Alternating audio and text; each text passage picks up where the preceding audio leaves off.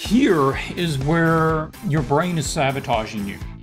And you know what you're wanting to do, but you keep drawing it and it keeps feeling flat and it keeps not coming out looking like what you think it should look like. So what is going on here? Why is this not working? Why does yours feel flat and this one does not? Now, what's going on with yours particularly is during this process where you're looking at your reference, the information is coming in, you're processing it, and then out comes your drawing on the other side. But this is where your brain is sabotaging you. It is manipulating the information without you really being aware of it. You, me, everybody will start out as cute little babies. One of the first things that we humans need to be able to identify, recognize, and understand is the face.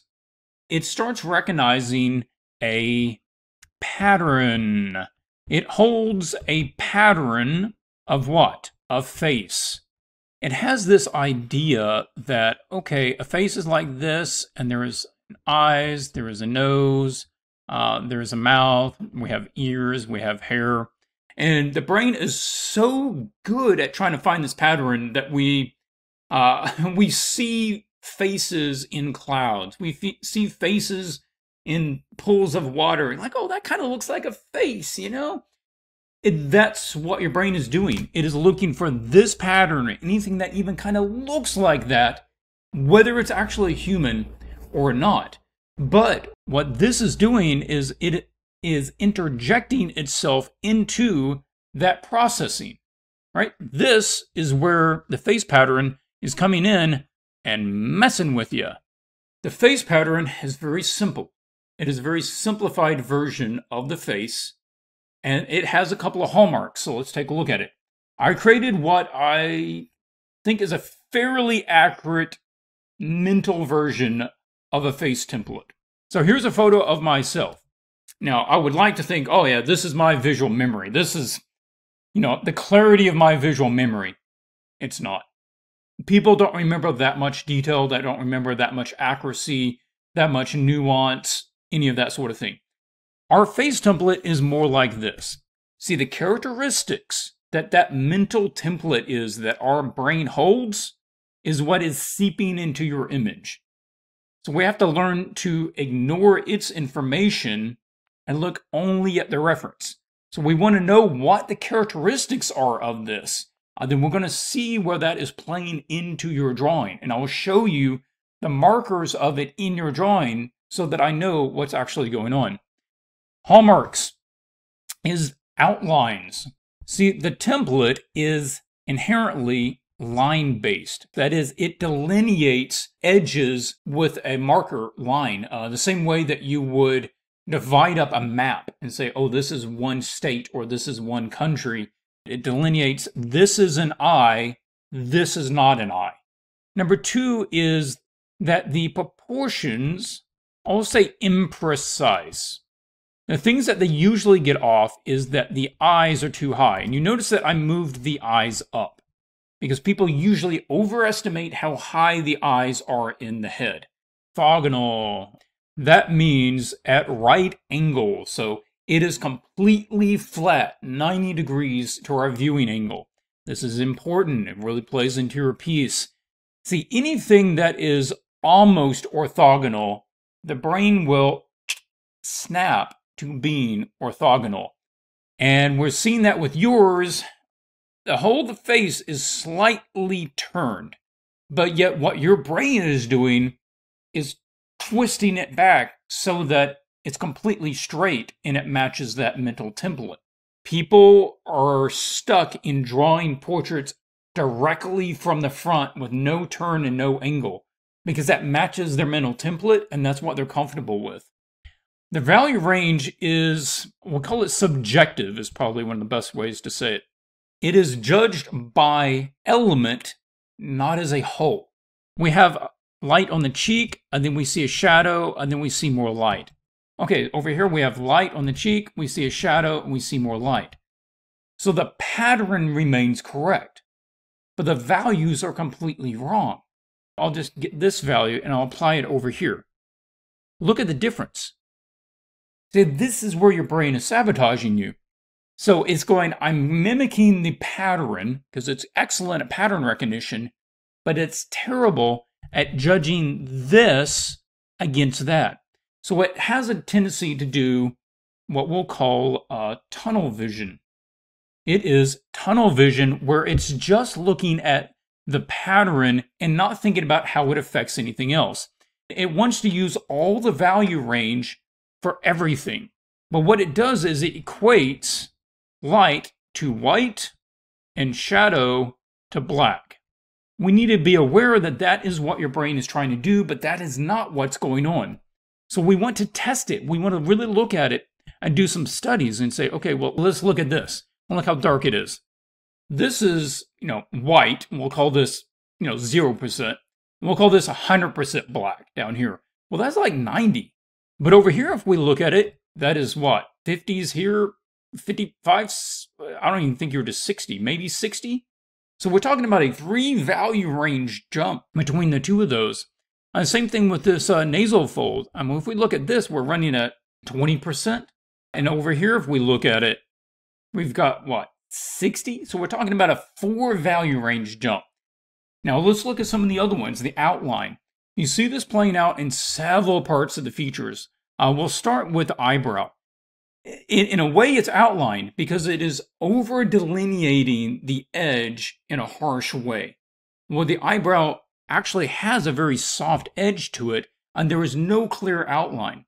This is a really, really key area right here to pay attention to. There is no line right there, but yet we have a black line right here. You have to really take your time, slow down, and be asking yourself, what is that value? Now, we'll do a little paint over here in a minute and see about how to apply these things. But before we jump into that, we want to do a proper analysis so that we understand.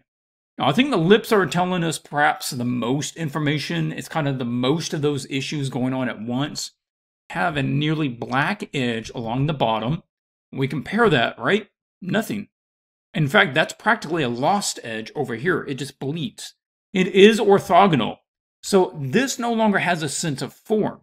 Now, I'm looking at this. Let's do a little drawing here.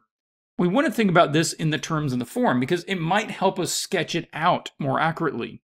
And if we can think of it in terms of 3D, then we can notice better if it's wrong.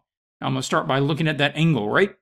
Then I'm looking at the fact that this is a volume. Essentially, this is two angles, right? Doing this sort of thing. So you jump back and forth. Whichever one is going to be more accurate and get you to the best result the fastest is the one you want to do.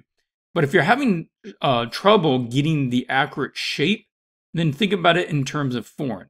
How do you go against this? How do you learn to transition between? One, we start by understanding what's going on. We understand what that template looks like. We understand how to look for some of the markers of that in our artwork so that we can be picking up on it. Well, the first things I want to do is actually just make this a little bit smaller. Like the top of her head is getting really close up there to the top. Something else with the template is that the template in your mind is all about the face, does not hold very much information at all about the hair. So people often will get the size of the hair wrong. So let's measure things out a little bit. If we look at kind of where that hair is coming by the eye, and then the edge of the hair is kind of coming out to about there. Well, if we look at this distance, that looks like about the same distance as to the center of the nose. But if we look over here and we go, okay, well, it comes down to about the center of the nose. So if we get to this, and we look at this distance, whoa, that means that the hair needs to come out to here. So the hair is less than half of the width. So we want to make sure that the hair is accurate. And we get the sort of the edge of the visual face there. We look at it to this side. And we want to compare that distance to over here. I'd say it's about to the inside of that iris. That hair needs to come out to at least there. Okay, so let's do a quick change on that then. Now let's start looking at some of the things going on in the face. The angle. This is going up From the outside, it's low, inside is up. We have the opposite. Outside is high, inside is low. This is because you're used to seeing the eyebrows dropping. So you're looking at it here, your brain goes, eyebrow, I know what an eyebrow is, and it draws what it thinks an eyebrow is. It's not drawing that eyebrow, it's drawing your idea of an eyebrow. And I'm constantly saying this in a lot of the videos is don't draw your idea of the thing, draw the thing. This is your idea of an eyebrow. This is your brain's interpretation of it. That's not what we want to draw. We want to draw this actual eyebrow, this specific one. Same thing with a mouth. We don't want to draw a mouth. We want to draw that mouth. And that mouth has a particular set of angles and particular set of values. So let's adjust that. Let's adjust this eye. There is no black line down there. This is another one of the template. Your idea of the white of the eye is that it is much lighter than it actually is. Especially over here. Like the white of that eye is not even really distinguishable. So this is, we need to draw what we see, not what we know. There's times where your reference is not good, or you need to create something that is fantastical, and you don't have a reference for it, so you do need to rely on what you know to supplement what you have a reference for. But in this case, you basically have all the information that you actually need. So we don't need to be modifying it other than to slightly stylize it and simplify it. We're going to just block in a new mouth. And the whole chin needs to shift over, right? And we can do some guidelines to check that. The lowest part of the chin, kind of the center, is right about there, running it up. It's not far from that. It's inside the shadow. So in this case, we're checking shapes against shapes. I can run that down. See, the center of the chin needs to move from about there to there. And I know that this side needs to move out. Now, right now, we actually have this lower part slightly lighter than this part. And that's reversed in the image. So I can see that on this side of the lips is slightly lighter. So I'm going to lighten that up. This part right there is actually turning out towards the light more. And then knowledge of things like the forms of the face and the angles of the face is going to give you better observational skills as to what information to pay attention to. For I know that there is an angle right there where the brow arch meets in with the forehead, and I want to develop a better sense of the form in the face to keep it from feeling flat. Now, I don't have time to go into detailing all of this, but hopefully you can kind of see how this is developing. And I know that this is a plane of the face, and this is where you're adding in a little knowledge to know what to accentuate and not to. So I want to help develop the sense of form by playing in that. And we're looking at this angle change here. This is coming out far too much. You can look at this curve. And when I look at it and I imagine tracing it. I imagine drawing that curve with my mind. I imagine drawing it with my hand. So that when I get over here, I kind of mimic it again with my mind and with my hand. So that I can more closely follow it. So that feels better. Now the photo is getting really contrasty. You probably want to make some slight variations to pull out some of the information in there instead of letting it get so dark.